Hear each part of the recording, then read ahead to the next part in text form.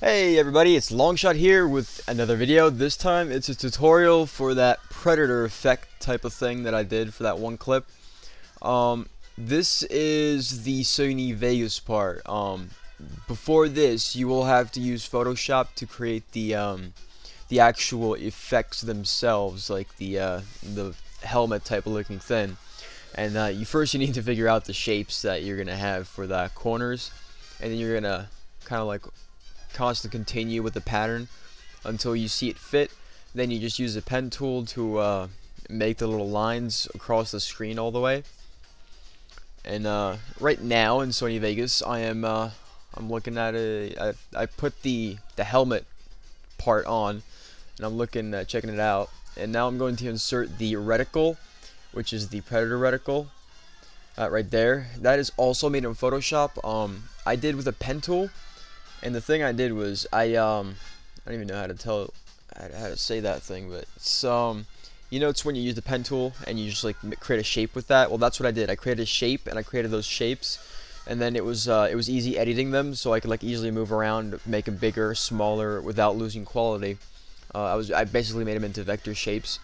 And here I'm lining it up with as soon as I see the guy, I make sure that's where the reticle starts. And here I am lining it up.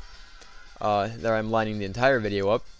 Then I open up the frame binder, blah blah blah. You know how to click it. It's the little window thing. Anyway, I make it smaller. I move it. I zoom out so I can see the whole thing. So I want to be able to see like the actual preview itself as I'm doing this. So that is the reason why I made it smaller in size, so I could really see what I'm doing on the preview. And this is where I kind of set it up. I try to center it onto the guy as much as possible. I go frame by frame somewhat. You don't really need to go like frame by frame. You'll be doing that for weeks if you tried that with like, well, not with a clip. I'd say with a clip maybe like a day or two. It really depends how much time you have on your hand. And I'm rotating it as well to give it that real effect.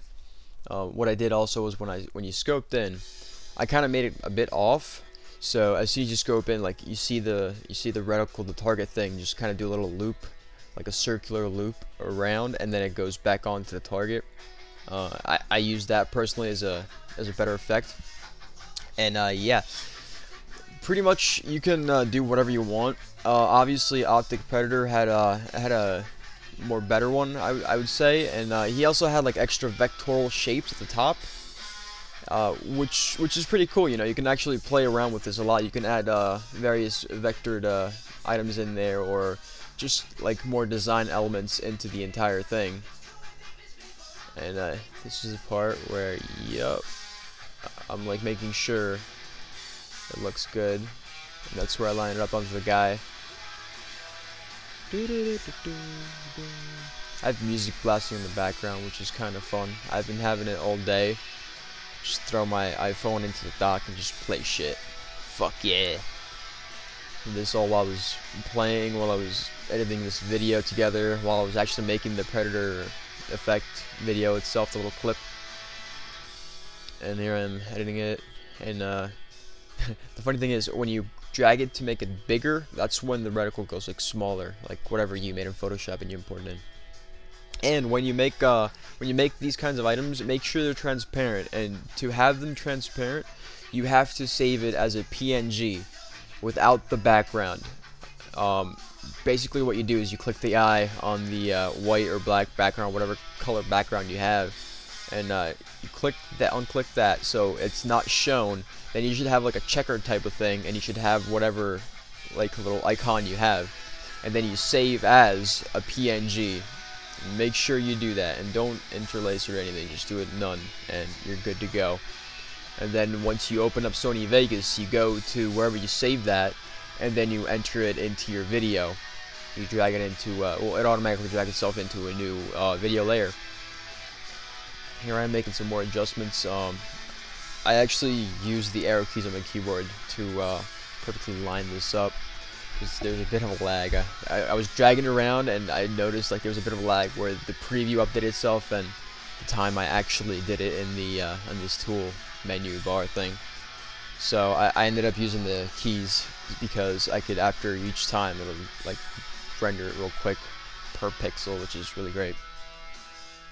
And that's where I'm gonna take the shot, and I think around here I was like, since I take the shot like right there, I should end the effects and everything right there. So I drag it down, and bam, close it.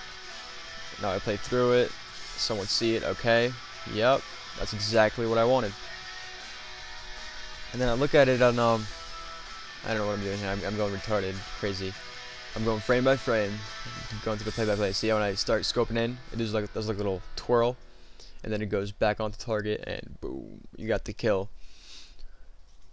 And then I'm looking at this, just making sure everything's working, it's good. And somewhere through this, I figured, you know, hey, might as well add some more effects to this from like within Sony Vegas itself, because all the effects so far I just imported from Photoshop. And in a moment you'll see me duplicate this video track. So you pretty much just right click, not on that, no, what are you doing? You right click on the left hand side where it has the boxes, right there. You click duplicate this track, so it makes it duplicate. Then you have two of them, and the top layer is the one that you want to edit, because you can then mess with the opacity and then, you know, figure it out, and then you'll always have like the fallback on the bottom layer. And here I go to color correction. Very simple thing. I drag it up, I see what looks good. I drag it around just to see, you know, what kind of colors I get, how it'll affect the video and everything else. And did I leave it up there? Or I decided it was too strong. I think I'll leave it up there, yeah. And I drag this up there too. Basically what I do is I make it pretty much all red, because the Predator's vision is all red. Well, it depends, unless he's scoping through his thermal vision or his night vision or etc. vision, then those change colors. But his typical view would be this like really kind of red-like view. And in Optic Predator's video, it has a red tint to it, and it also has the audio like monitor thing on the side that Predator actually has.